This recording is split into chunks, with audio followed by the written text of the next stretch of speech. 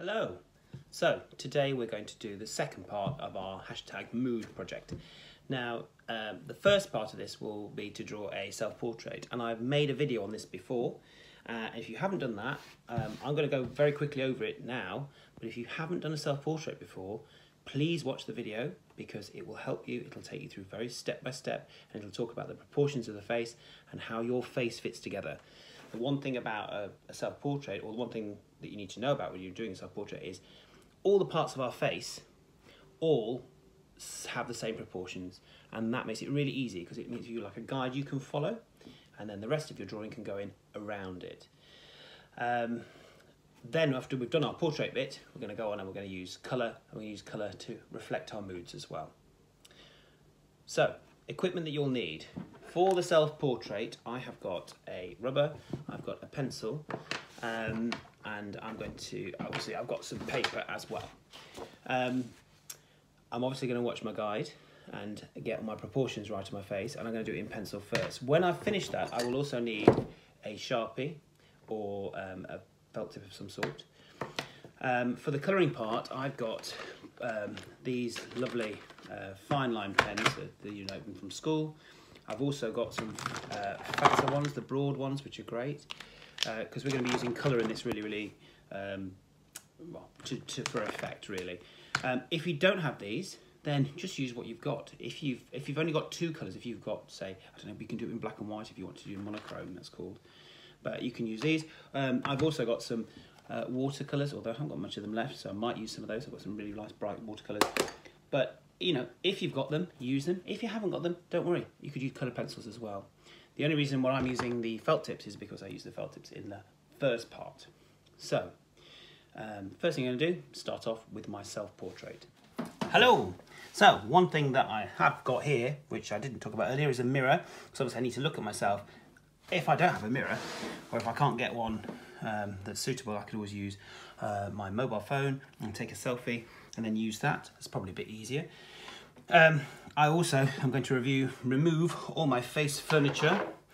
And the first thing I'm going to do is look at my face. It's symmetrical, so I need to look at the shape of my head. I'm trying to squash my beard down here. So my head is going to sit halfway in the middle of my piece of paper. I'm going to do this in about 5 minutes because I want to move on to the next one. I would expect it to take probably about 45 minutes or an hour if you're doing this really carefully. So, first things first is the shape of my head, which goes on like so. To help me with that, I'm going to put a line down the middle because obviously my face is symmetrical. My eyes come halfway between my chin and the top of my head. So they're actually halfway up. So eyes go halfway. After you've done your eyes, the next thing is your nose, which is halfway between your eyes and your chin. And again, if you watch my other video, you'll see that this is a lot. There's a much more in-depth and a slightly slower paced version of this, so look at that if you're not sure. Next one is the mouth. The mouth is 1/3 of the way down, which means there's 1 of this bit to 2 of your chin. So that goes there. And at the moment, if you look, I'm only putting lines on. I'm not going crazy with my lines, and I'm also pressing lightly because I obviously will need to rub them out. Next bit is your eyes.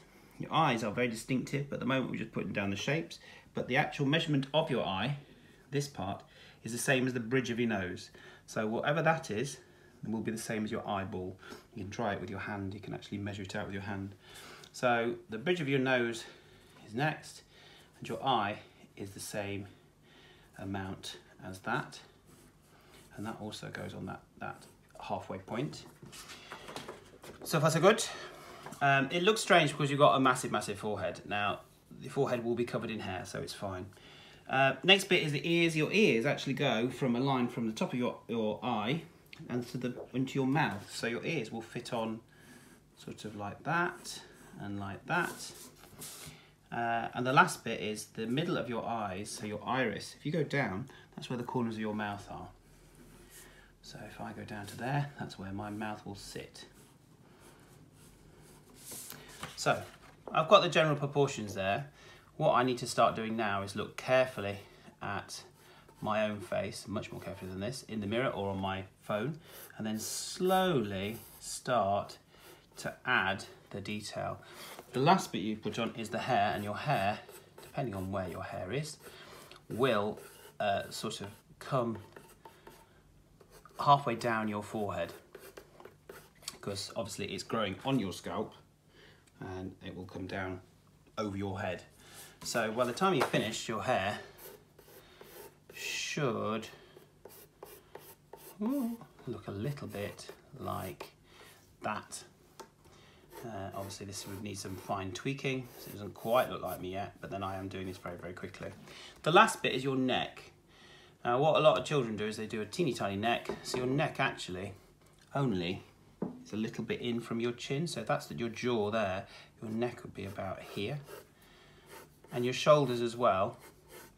Your shoulders don't go like this. No one is that small. Your shoulders actually come out along. So you can see if you do that, it starts to look more like a person than anything else. If you get that done first, then you can go on with your pencil and you can start doing the details on it and trying to make it look more realistic. But you need to do this part first. And like I say, look in my other video if you want some extra tips on how to do that properly. Once you've done that and you've got your details, you can then go over it in your Sharpie and start to make it more defined, and I'm going to do that now.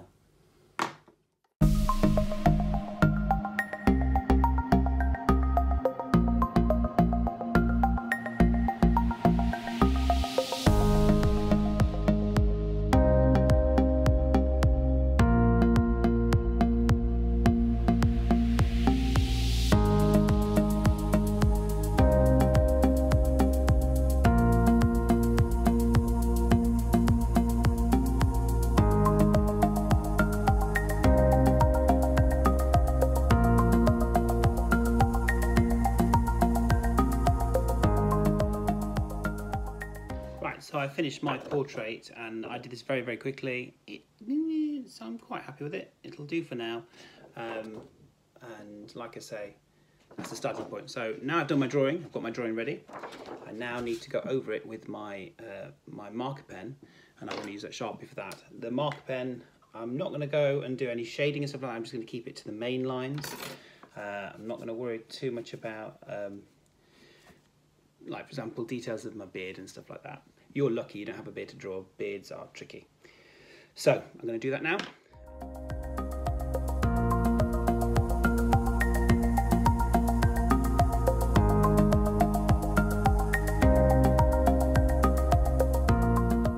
So my portrait is finished. One thing I want you to remember when you're doing portraits is the first one you do, you probably won't be happy with it. It doesn't have to be perfect. Yeah, just as long as you know it's you, that's all that's important to me at the moment. You could go on and practice and become wonderful at this, and it could take you years to get there. So don't sit there and think it has to be perfect. You know, there are things about this which I would change as well if I had more time. I don't. I've rubbed all my lines out, and because I pressed so gently earlier on, it was really easy to adjust. I'm just going to check around, see if there's anything I need to add. I need to add a few eyelashes, eyelashy parts. There we go, that will do.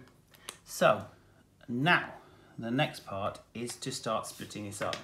Now what I need to do is create either a pattern or a grid on the background, because then I'm going to add colour to that. So I could use something circular to draw around, which I think I will, or I could use a straight edge to draw across as well. I don't actually have a ruler, I've got this old bit of shelving, which is great. I'm going to use my pencil for this, and I will start off by drawing some straight lines across. Now when you're drawing straight lines, this is quite handy because it's got a little, almost like a little lever on it. But if you've got a ruler, top tip, drawing a straight line, you put your ruler so you can see where the edge is. You put your hand next to it like this, and you make a triangle. That triangle is important because if I push at this end, this thumb, because it's pushing down, will stop it from going anywhere. If I push at this end, my finger will stop it from moving in the other direction. It makes a really good stable shape. Triangles are the most stable shapes because they don't fall over if you push them, if they're made of bits. So the other thing as well is I'm holding my pencil really high up, and I'm going to pull it like this. I'm going to pull it towards me. And I'm going to do like a fan design on this. Because we'll see where I'm going. It's that way actually, that's just for the felt tips. I want to see where I'm going. I want to make sure all my gaps are great. So there we go. Next, next, next, next. So I've separated it one way, like that in a fan. I'm going to separate it another way. So I think because I've done it from here, I might do it from over here. So starting from here again as my triangle. Except I need to be able to see what I'm doing. So I'm looking from this side, and because I'm right-handed, this is the way it needs to be.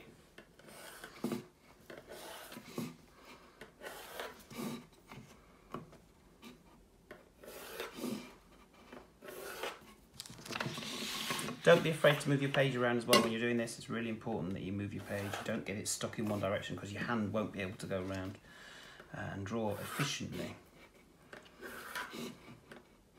There we go, that's cool. So now I've got those on there. I think just to make it a bit more interesting as well, I'm going to put some circles on. Again, circles, and this is a bit thick really, but you always pull your pencil, never push it. You could use a compass if you wanted to. The point is I'm breaking up my background.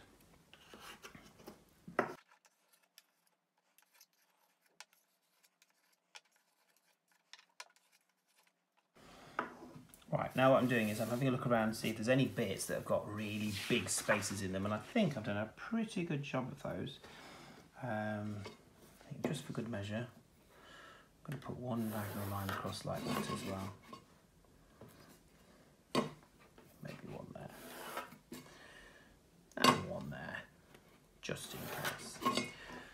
Right, so looks like I've ruined my picture, but I haven't. What I've done is I've broken it up into different pieces, and those different pieces are really important, because now what I'm going to do is I'm going to start using my colour, and I'm going to start colouring them in. Now, each of these is going to be a different colour, but what I'm going to do is I'm going to use the colours I know, and I'm going to use those colours to show my mood. So the colours of the rainbow go red, orange, yellow, green, blue, and violet. I know that those two look similar and these two look similar, but they're not. So Richard of York game Battle in and Vain would be violet. Richard don't have a violet, so it should be a colour halfway between purple and red. Pink isn't quite right, but there we go. Obviously these are the colours of the spectrum. You've got red and green, which are opposite. You've got orange and blue, which are opposite. You've got yellow and purple, which are opposite. And these are the primary and secondary colours that you should all know about. Yeah, if you put these two next to each other, they will really bounce off each other. Opposite colour or complementary colours will really bounce off each other. And that's what they're using a lot of posters and things like that. I'm going to use this now to my advantage. I've got two greens. I've also got two blues.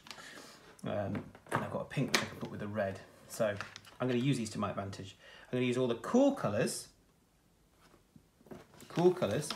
for the outside. And I'm going to use all the warm colours for the inside. So my face, my shoulders and my portrait will be in these colours. And everything on the outside will be in these colours. What I'm going to do is I'm going to fill in these. I'm going to fill in some of my hashtags. So I had Stay Put. I had Proud. Well, that was a friend of mine's. I've got all sorts of ones that I've got, which I've put, and I've got my list. So I shall be looking at those, and I shall start writing these in. But the idea is that I fill in every single gap all the way around, so that this is just like a wall of colour. And the big contrast will be the inside of me, which will be the warm colours, because I know I'm all right, and the lockdown is going to come to an end soon, and all the cool colours on the outside. And that's my big push. So I'm going to do that, have a little bit, and I will give you some techniques as well on how to colour in shortly.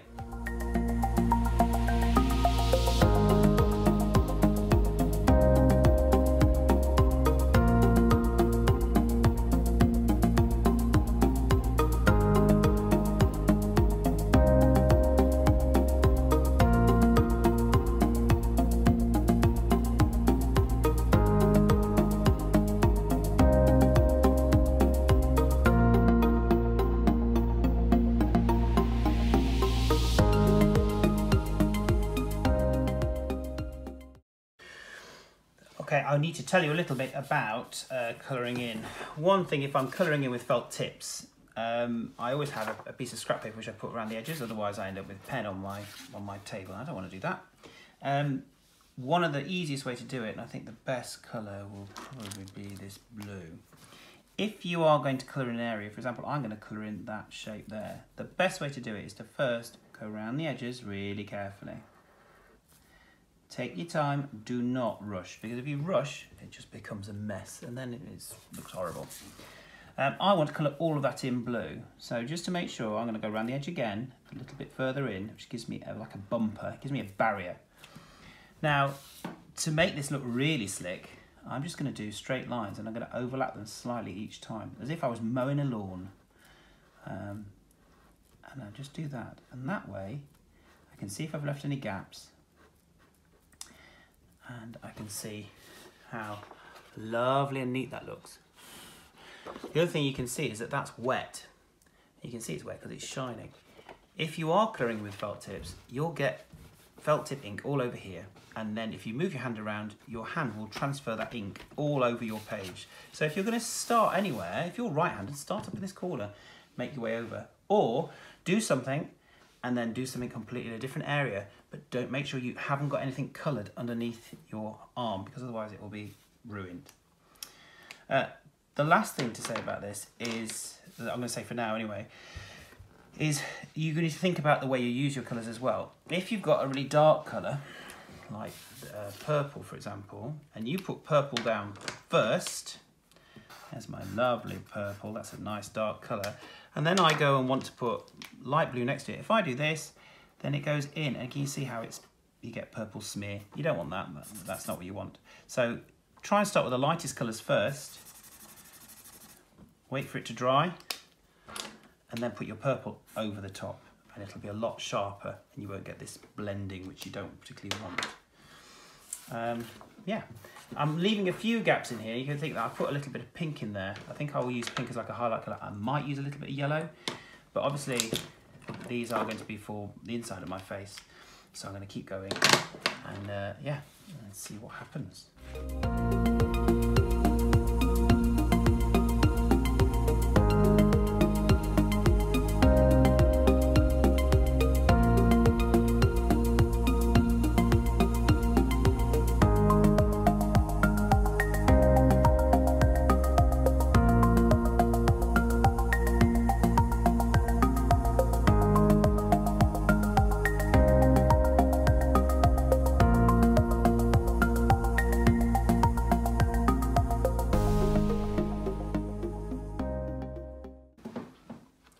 Right, so I'm getting now to a point where I've done quite a lot here.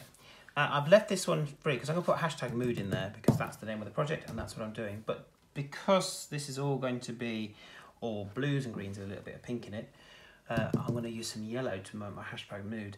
And of course, because it's a light colour, I'm going to do it first.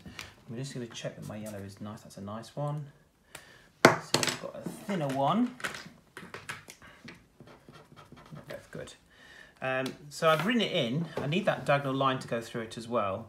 But now what I'm going to do is I'm going to rub it out first because the yellow is so light you won't be able to see through it. And obviously I'm doing yellow. I'm going to go round, do the borders and so on in a second. So rub it out carefully so I can still see it. Just. And I'm going to do my hashtag mood there. Hashtag mood. I'm not going to worry if it's a bit scruffy because I can tidy that up when I go around it. But one thing I do need to make sure is that my ink is dry before I start, because I have done it with a few others, but there's bits where it bleeds, and that's obviously, you have to make sure that is really nice and dry. The other thing I'm going to do, when I do go around it, I'm going to go around it in purple, because obviously purple is a contrasting colour with yellow, and it will really pop out and zing, and I love a zingy colour.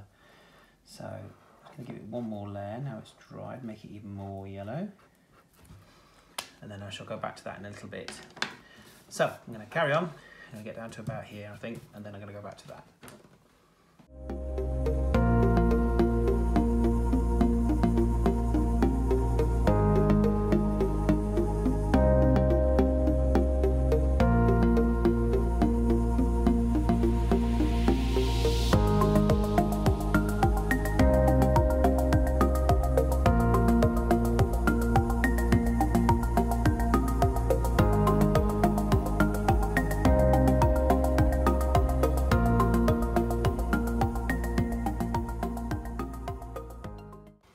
Right, so I'm now at this point where this is dried enough and I've filled in enough. I think, in fact, I'm just going to finish off this bit below and then make sure that everything is dry before I start. I'll just fill in that one too, actually. Just one simple colour. One thing I will say about all these different patches is it's lovely to have lots of different patterns, but sometimes it's nice to have just sort of plain ones dotted around, because they balance it out a little bit, yeah. And yeah, it's starting to look good though. I like it. I've got all the cooler colours, and now I'm going to do my mood. So to do it, just as we did in the last video when we went around our shapes, I'm going to use that technique. I'm going to do it with the purple. This has been dry now. This has been ages because I've done all this colouring in since then. So the first thing I'm going to do is I'm going to go around my letters carefully. It doesn't matter if I go over the yellow a little bit, because, you know, I need to smarten it up a bit, don't I? I think you can start to see how the purple and the yellow really pop off each other. All of this is dry as well, which means it's okay for me to put my hand on it. Hashtag don't forget your hole in the middle.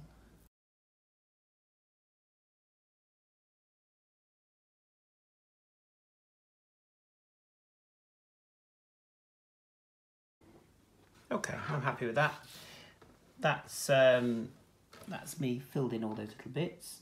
I quite like the way it's gone a bit, it's bled slightly, which is good. I'm just going through, making sure I've got all the little bits. I can't see any paper through it in any of the gaps, so it stands out nice and brightly. Hashtag mood. It's the only bit of yellow that will be on there. I just want to put that out, and I am going to add some more of these as I go along. So I'm going to finish it off now and see what happens.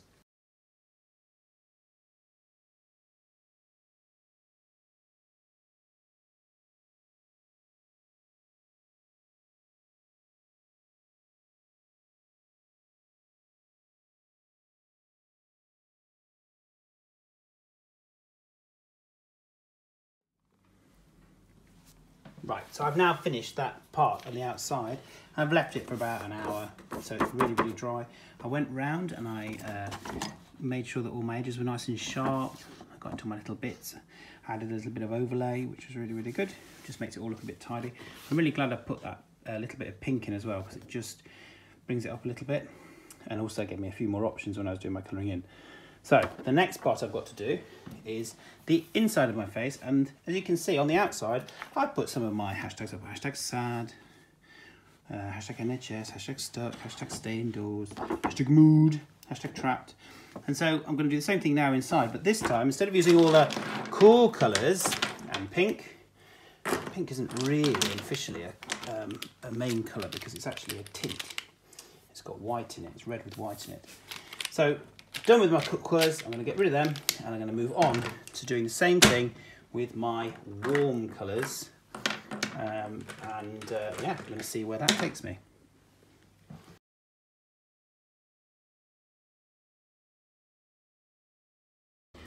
So one of the things I'm doing as I'm looking around the edges is I'm trying to see what colours I've got that can contrast well. And obviously I'm starting with my yellow because it's the lightest colour, and everything else will go on top of it if I need to layer it up. So here I've got purple. Because I've got purple there, I'm going to put yellow here. And then that'll just add to that contrast which I'm looking for. Same here, I've got a big panel there. Actually, I think it can look like that. So I need to put some yellow in there somewhere. So I think what I'll do is I'll do some yellow stripes in that bit. And I can play with that later when I put my other colour over the top. Layering is a really easy way to get this looking really, really good. So because I've got blue here, I will probably do this bit as orange. And you'll see that when I put them together, orange and blue look very good together. Yeah, so just think about your choices as you're doing this. Think about what you're layering on and how you're going about it, because obviously if you've got yellow, you can add to yellow. You can't really put yellow on afterwards. If you've got purple around the edges, it's good to put yellow. If you've got orange or blue around the edges, it's good to do that. If you've got green, it's good to use red. So have a think about your choices as you're doing it.